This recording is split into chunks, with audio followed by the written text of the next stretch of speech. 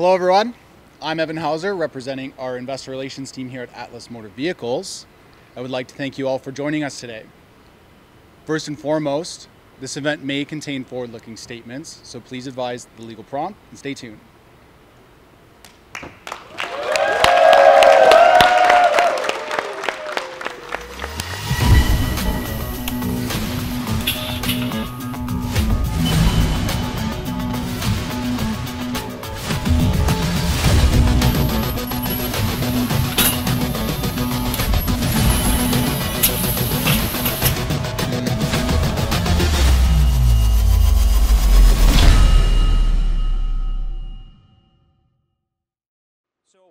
You and I met a few years ago.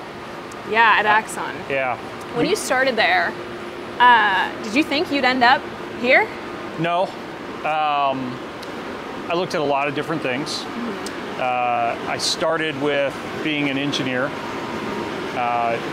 Big, sort of hard, complex problems. I loved solving things that nobody else could do. Yeah. I loved it when someone told me sort of it was impossible or hard to do it. Yeah. And I think, you know, that first product I ever did, that 12 gauge, like think what cops carry, right? Shove it in a 12 gauge taser projectile, right? Yeah. I think that problem was cool because it was challenging, but it's not everything I did while I was there. So you went from kind of the taser side then to the camera side, which is where we first met. Yeah, and I mean, when you and I met, you came on as a product manager. Yeah. And we were doing the second generation camera, first generation in-car video system. But we talk about it like it's this singular product. Yes, and I think that's what was so eye-opening about that project for me was we were solving the problem, not building a product. And the problem for me, being on sort of the product development side, and it was bigger than just like a technical challenge at that point. It was a market problem, and there were these like fundamental use case issues when you're trying to introduce something into the world that is like world changing. Right. But the market doesn't necessarily want it. Right. And you can't ask for compromise with the market to make that change. The solution has to be so good that it forces that evolution, that change in behavior. And I think I saw the same thing on the consumer side. You ran that group. I ran the business unit and we were able to grow it, but the reality was we didn't have product market fit. We weren't solving a solution. There had to be a customer problem that we were trying to solve, or some value proposition that we're trying to build. Right. And I think that's what's cool about what we're doing here at Atlis, because it's not just about vehicles. It's not just about a better battery. Products. No, it's how do we make that difference? How do we solve for sort of this transition? How do we make people's lives better in such a way that we're doing it through products that are maybe non-obvious in what they can do? Now let's talk about how we're going to do it.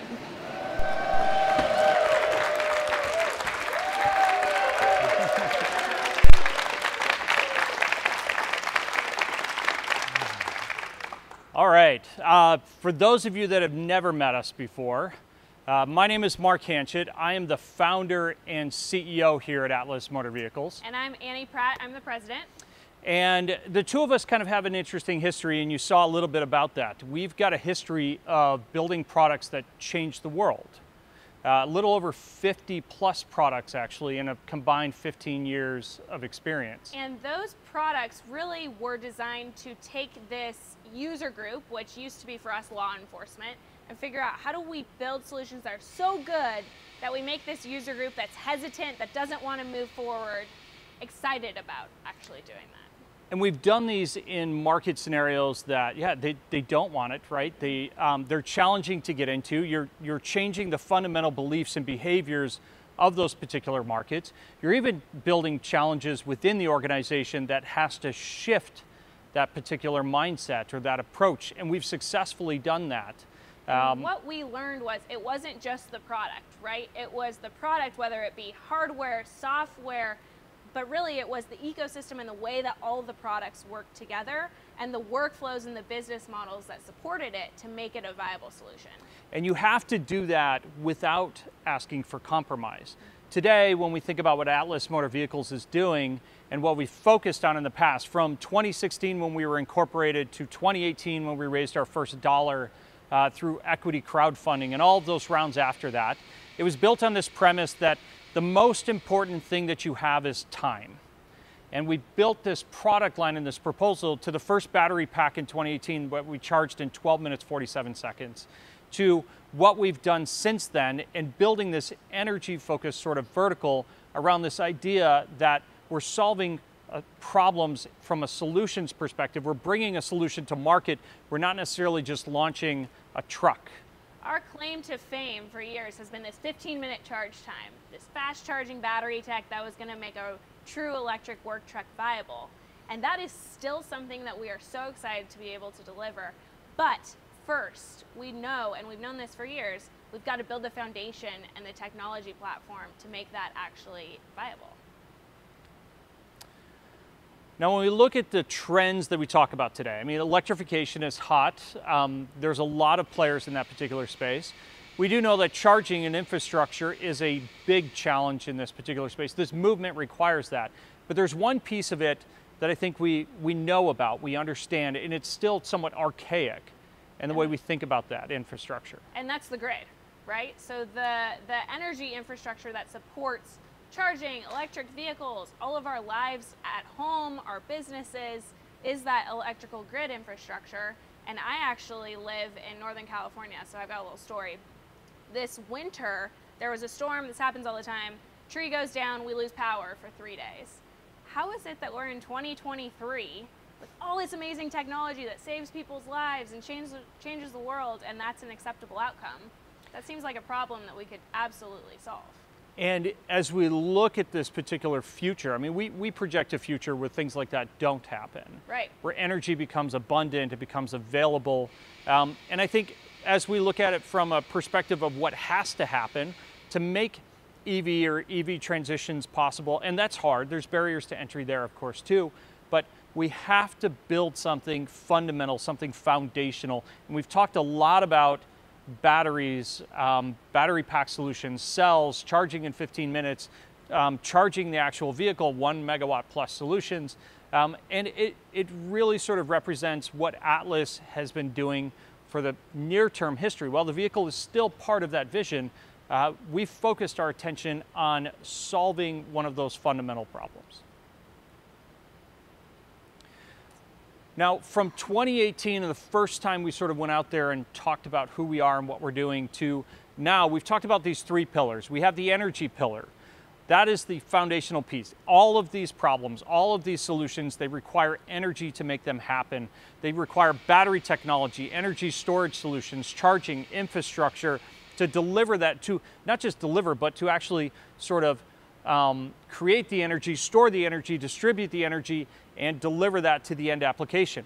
And then, of course, there's the other two verticals. We've talked about, so the energy pillars, the first one, we've got the XP platform and the XT truck. Both of those are supposed to deliver, or we're excited to deliver, extreme performance and that 15 minutes fast charging.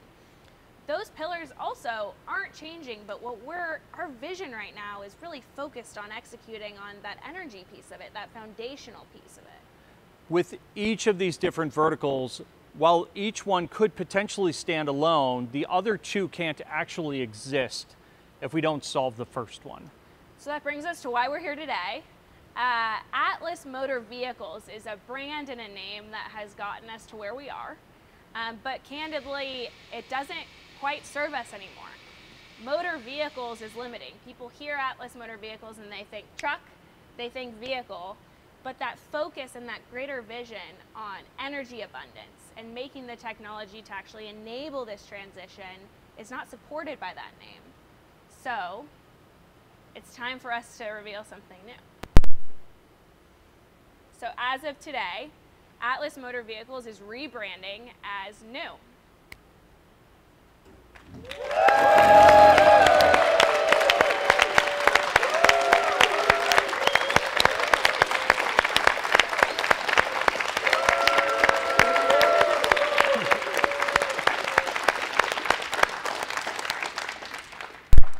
Now, our our vision for the future is really, it's a fundamental shift in humanity, and we have to look at it from two perspectives. What would happen if we don't do this? Right. And if we don't do this, it's kind of the status quo. Things will continue on as they have. We continue to sort of try and solve these segmented problems of electric vehicles or charging. Meanwhile, the grid is struggling to support it all. It becomes pretty bleak. And there's these conversations around different aspects of this. There's products that are perhaps being launched around different pieces of it. But Atlis, or new, that vision is built around this idea of a future where energy is abundant, it's available. If you think about a similar sort of idea or concept, we talk a lot about data. I like this example a lot because I think you say energy is abundant and available. That sounds big and awesome and kind of vague. But we all remember 10, 15 years ago when we were paying for a certain amount of data on our cell phones so that we could have more text messages, right? That thought now is archaic. It doesn't make any sense. And the introduction of affordable data, right? The Right. advancements in technology, the continued advancements there and storage of that particular information has actually created a fundamental shift in how we transform information or transfer information, how we share information. The availability of data has created this opportunity where information is abundantly available for everyone. The thought of paying for data doesn't make sense anymore. You pay to share, to access, to utilize the data. Shouldn't energy be the same? And our vision of the future is built around a similar concept. We believe that in the future, and we'll call it tomorrow, but in the future, we will reach a point where the introduction of renewables combined with energy storage solutions, new innovations in grid and infrastructure and how we deploy that, charging infrastructure, how we apply that to homes and businesses, to society as a whole, is going to create a fundamental shift in humanity where we transition away from focusing on energy as this thing that we're fighting for, this thing that is sort of centralized, to something that is more independent. Energy doesn't need to be a bottleneck. And the way we go about doing that is by really introducing our products, starting at the battery cell and pack level. Now, this is a hard transition to make. We think about sort of our own use cases, and I think about mine. If I want to create energy independence in my home, I've had it quoted out. It's $100,000 to deploy solar and energy storage in my home. That is a non-starter in this market. I cannot overcome that barrier to that adoption. And what's the ROI on that? I'm sure they pitched 30 you on years. a 30-year ROI. I don't know about you, but 30 years from now, I don't really care today if I'm going to have an ROI. Right, you're not thinking about necessarily 30 years from now. What most people are thinking about is 30 days from now. How do we bring value immediately within that first 30 days? Right. And similarly, I get asked the question all the time, given the space we're in, what kind of car I drive. This is a little hypocritical, but it's not an electric one. And the reason is, for me today, that barrier to going electric, one, there's an additional cost associated with it, and the experience of charging is a pain, right? That's a step backward from what we're used to with gas or diesel so far, right now. But this idea of energy independence, it's not just about your home energy storage. It's about having that independence as an individual where you just have the energy you need to use, whether it's in your vehicle, your home, your business. It's always available and you're just accessing that. And us having those personal experiences, those sort of personal motivations to do this, I think is reflected upon society as a whole and those of us that want to actually see this transition happen. I think there's some specifics too around, so you live in Arizona. I do, yes. Right? We talk about utilizing energy in Arizona. Your electrical bill is fluctuating drastically, I imagine, throughout the year. In the summer it's high, in the winter it's low, and having the ability to sort of have consistency in that and availability of that. I mean, air conditioning, it does save lives today. Right. Especially here in the Southwest or other areas of the country where it's warm. But the investments required to actually make that transition possible, we've seen these numbers. They've been talked about a lot over especially the last few weeks. 240 terawatt hours of energy storage, 30 terawatt hours of generation required to actually make this transition possible, and potentially $10 trillion of investments. Now those are big numbers. However, I would say those aren't impossible numbers. if you can build a business and build an opportunity where you can see adoption happening, the investments in this make sense. And there is opportunity that's been identified with this. If we look at the overall sort of market data that exists today, or the projections through 2030, we're talking about $1 trillion in opportunity across the segments of different energy verticals. So that's inclusive of batteries, charging, storage, trucks, vehicles, altogether over $1 trillion of addressable market by 2030. That's a huge amount of demand. And we've got these states that are making claims saying, hey, we're going to go full electric by 2030. The reality is, with the current technology, we're behind. Current technology, current business models, a very transactional approach to this, and a very fragmented ecosystem of solutions. Right. Now, at New, we don't think of it as singular points or nodes of solutions or problems to solve. We think of it in terms of, how do we solve this from a value proposition from end to end, right? From the creation or generation of power or energy to how we store it, manage it, distribute it, and how we deliver it to it. And it makes up an entire sort of puzzle piece of an ecosystem and challenges that we have to overcome. And while this may seem like a giant sort of opportunity, it is, we're actually breaking it down into some pretty straightforward steps. We need to generate, store, and manage energy. Then we need to deliver that energy. And then we need to scale so that that energy is available to everyone.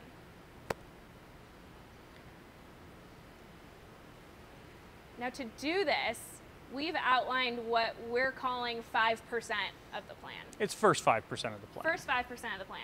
But that first 5% is the most important piece of this. We want to take on that big chunk, but we have to do it in pieces. Our strategy has to be taking little chunks of that at a time as we grow and leveraging those chunks from a revenue generation perspective, as well as growth in the company and our ability to scale and deliver solutions in those specific areas. So while we have this very large vision, we are laser focused on executing on this first 5%, and that all starts with getting really good at building better batteries. From there, we're taking those batteries, and we have 2 different variants that we're working on today, but we're taking those batteries and we're putting them into what we call cubes. These are battery pack systems that are fundamentally somewhat different than what you're used to in the market today, but they're available for mobility solutions, and they scale to these grid level, what we call Cube Plus solutions at the grid level, as well as a long-term strategy that's really focused on how do we deliver that energy to your home, to your business, charging and infrastructure. How do we build that scale on a stepwise function in that first 5% of our particular plan? We're going to get, as Annie alluded to, oh, and I dropped my mic, we're going to get to getting really good at building batteries. We get good at it, then we start scaling those packs, those cubes, to all different use cases, and that gets us to scale in terms of actual production. So that's a very big deal for us in terms of the business being able to build and produce enough batteries, enough energy storage capability to then start leveraging that for this energy abundance. Now the next piece of this, and we talked about this actually very recently, a little over a month and a half ago, we had an announcement around charging and infrastructure. We demonstrated megawatt plus charging a few weeks ago for the first time ever.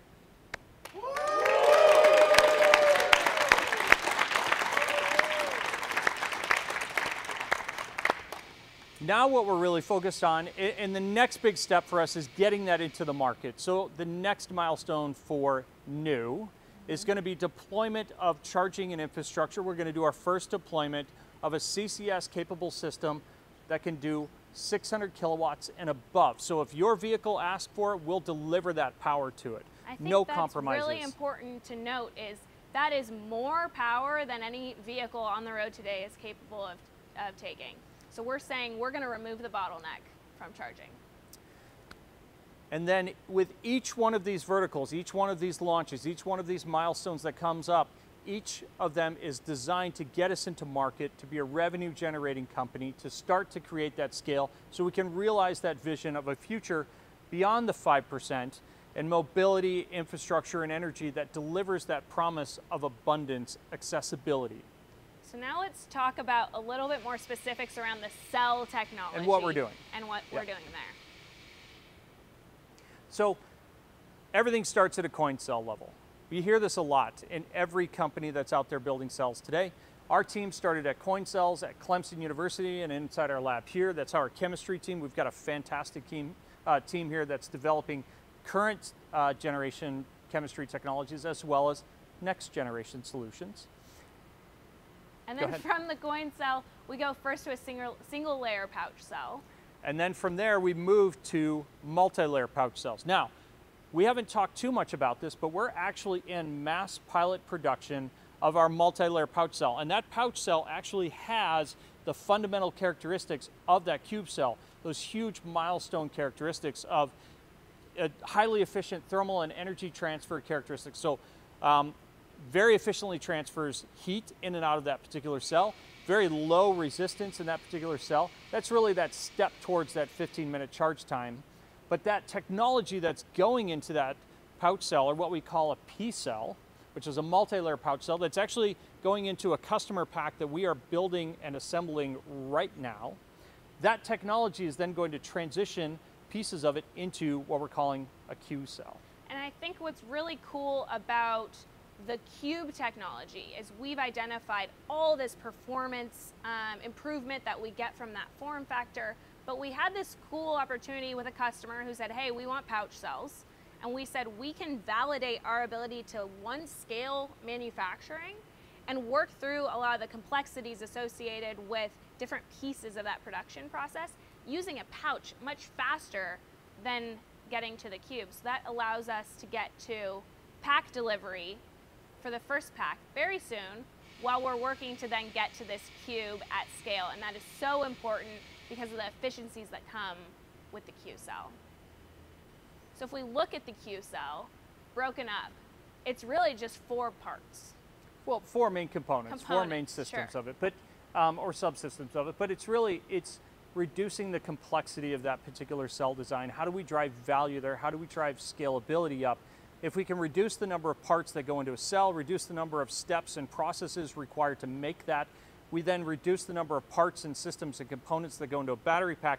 That's creating value right from sort of the very fundamental kind of framework of every battery pack that's built today, or that we're building, right, all the way up through that final cube product. Less parts, less components, less areas where things can go wrong, less manufacturing steps. All of that means lower cost and faster production output. So this gets us to scale much faster and at a much more financially efficient way. Yep. Now, go ahead, please, yeah. This is really exciting. So now as new, we are very excited to finally be committing to some big milestones this summer. So what you're gonna see from us this summer is what we were just talking about, Q cell production. So we'll be starting Q cell production. It'll be low volume production Q cell starting this summer. We're gonna use the batteries that we're building today, build them into cubes and packs essentially for our first customer to receive a new pack for off-highway equipment this summer. And that's actually first pack in the field. That is a big milestone for Atlis. We've talked a lot about revenue generation, and we have over 2 gigawatt hours of demand currently that is actually backed up by purchase orders, deposits, followed by LOIs and MOUs that sort of follow those purchase orders that we've announced very recently, I believe. That's right. So we're finally getting product into the field, we're recognizing revenue, and then we're also leveraging that cube technology in an energy storage use case for charging.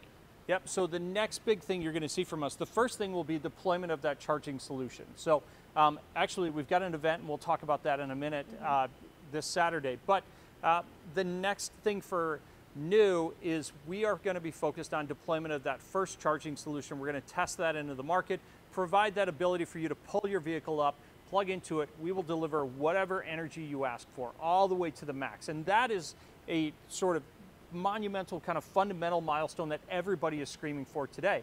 If you've seen some of the reviews out there, you've seen some of the sort of tiers that people have, I guess, in terms of that infrastructure piece. New is solving that problem. We demonstrated over a megawatt of capability. So we're talking about the first one will be a CCS capable system that'll deploy in the field. in the field, that will be a revenue generating deployment. We'll actually be generating revenue off of that charging component. So that's 2 particular products that we'll be focused on delivery of or deployment this summer that are revenue generating for New. So this is a big deal for us.